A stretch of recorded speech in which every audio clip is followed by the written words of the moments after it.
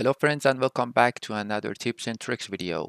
And in this one we are going to learn how to toggle a menu with JavaScript, and also how to click outside of it to close it. So imagine this is the menu button, this is our menu container, and basically by adding this hide class it will appear. So at first it is hidden, and I have a hide class that says display none. That's it. And some styles just to make things look a bit better.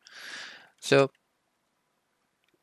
all I have to want, all we want to do is grab our menu button first, and we're gonna use document.querySelector and call that by menu-btn. Okay, another one for the menu container or the menu itself, it is called menu right here. So this is the button and this is the container.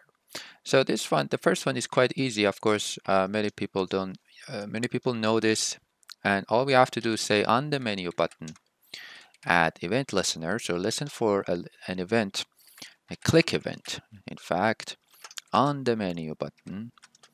And then all you have to do really go to the menu and go to the classlets and then toggle it. So basically on and off that hide class.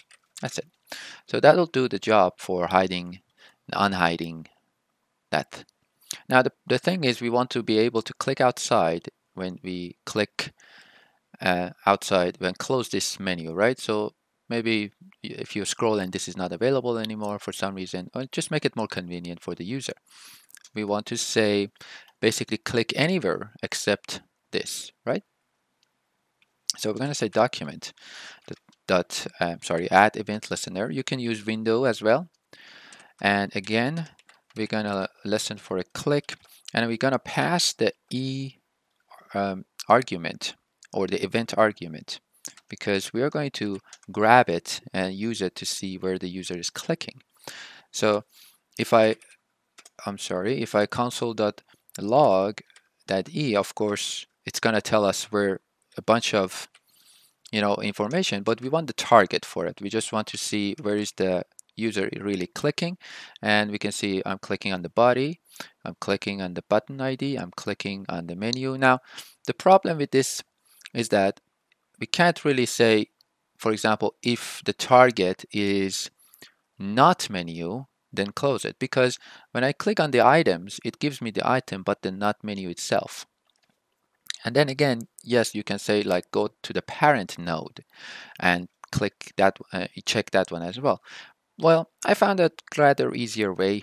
I mean, by searching. I didn't come up with it, of course. Just searching on the internet, and I found it, because there are a lot of confusing ones, and none of them target this toggle button, because not only that you want to close it when you click outside, you want to be used to toggle button, because this one is also outside. So you want to say not only outside, but also this one.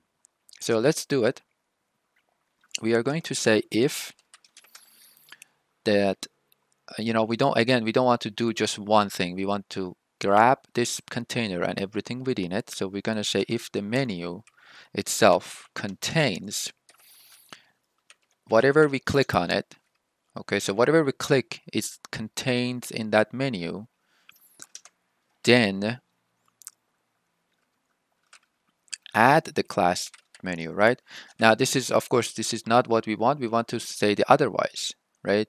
We want to say if we are clicking on the menu or its children, right? That's basically what it means. If we are not clicking on those, this is the not, then hide the menu.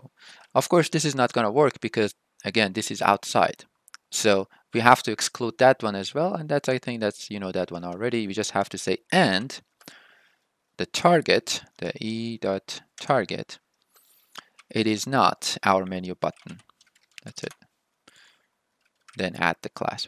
So basically, we do know that if statements with and, condition in the middle, it has to evaluate to true on both sides. So if we click on this one, it actually only evaluates one side to true, and this is going to be false because we're clicking on it.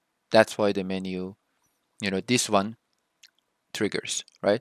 However, when we are here, so again, when we click on the button, only one side, and it works fine. When we are outside of our container, if we are inside, nothing's going to happen, right? So these links probably go somewhere. But if we are outside clicking, bam. So it evaluates this one to true, evaluates this one to true, therefore adding the hide class. And that's it really. This I had to look around for an hour just for this simple piece of code, because again, for example, I have a button and I just want to use both of them. So open, close, open, close, open, close. That's it really. And this is it with vanilla JavaScript. Yes, you can get this with jQuery and with other frameworks. You can get it a lot easier, but I just wanted to use vanilla JavaScript. I hope this is helpful, guys. I hope these videos are helpful, and I'm slowly just learning how to make videos and how to get into this YouTube thing. So please don't forget to like and subscribe. Thanks for sharing. Thanks for subscribing, and I'll catch you at the next one. Bye bye.